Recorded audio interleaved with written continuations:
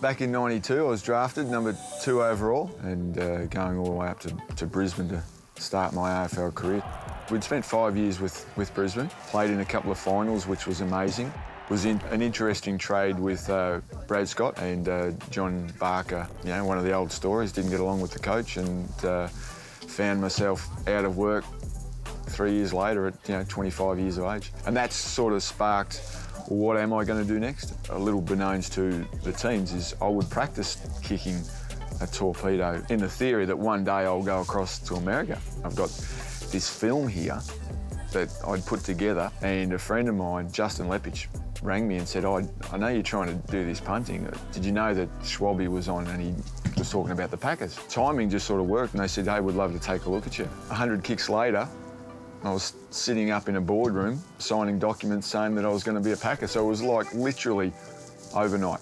I look back, and as much as I loved the AFL and playing it, the 8 months that I had there was as exciting as 8 years in the AFL. There was a case of there's got to be a way for someone to help anyone else who wants to do it.